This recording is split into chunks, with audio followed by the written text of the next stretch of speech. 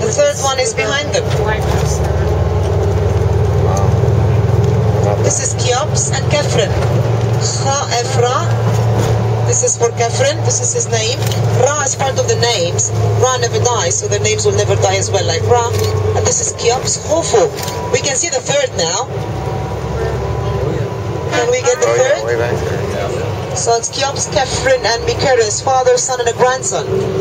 This is the fourth dynasty. We call it Pyramid's Age, 2600 BC.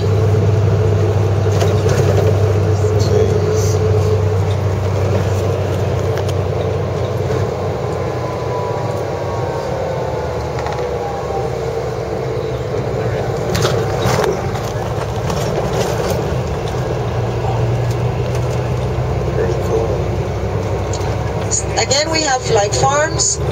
These are farmer houses, privately owned, unfurnished, some of them to delay property taxes.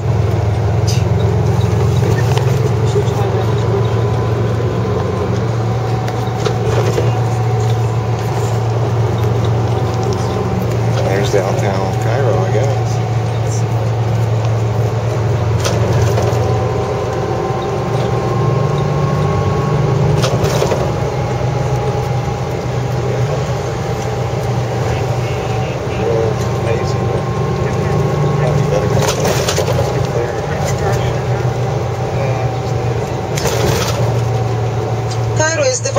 Governorates, Giza Governorate and Cairo Governorate. Where we are now, this is called Giza Governorate.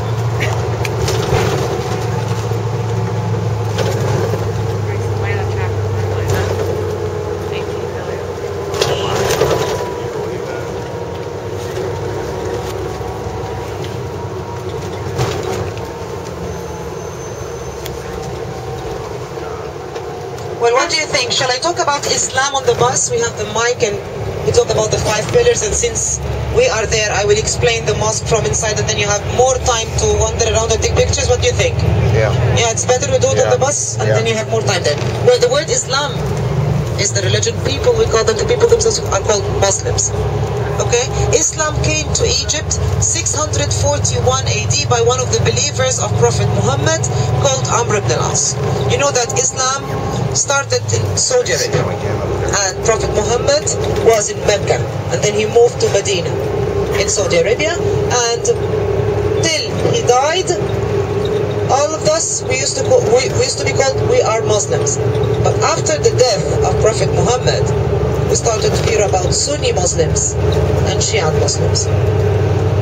After his death, very few Muslims, they said that our Prophet died, and the leader after Muhammad should be descended from his royal blood. He had no boys, Prophet Muhammad, so they said that the son-in-law of Muhammad will complete the message. And his name was Ali. But the majority of the Muslims, they said, our Prophet died, and this is what the Holy Quran says, he is the last Prophet. So we will choose a leader in each Islamic province just to set the rules between Muslims there. Those who believed in Ali to complete the message, we call them Shiite Muslims. And under the word Shiite, we are talking about 500 different sects of Shiite. Even some of them believe that the message was mainly coming for Ali and he was not there, so Prophet Muhammad took it instead. But both Sunni and Shia, they follow 5 pillars of Islam, and there is only one book. So we have very few differences between both. The main pillar in Islam that we should make an announcement that there is only one God, which is Allah. Muhammad is the last prophet. All Muslims believe in Moses, believe in Jesus Christ and Virgin Mary. We have more than 3 verses in Quran about Jesus Christ and Virgin Mary. But still, Muslims, they do believe that Prophet Muhammad came after Jesus Christ and he is the last prophet. The second pillar of Islam, that Muslims, they have to pay 2.5% of our yearly income as a kind of charity. And you have to do before the last day of Ramadan. Because after Ramadan, we celebrate our small feast, which stays for 3 days. And we mainly eat biscuits and cookies, and we buy new clothes for children. So when you give your charities, that the homeless people have the chance to eat and drink and wear. What Quran says, your left hand doesn't know what your right hand gave. We do it very secretly. And you start with members of your family. If your brother needs the money, it's much better to give him than going out to an orphanage or to a hospital.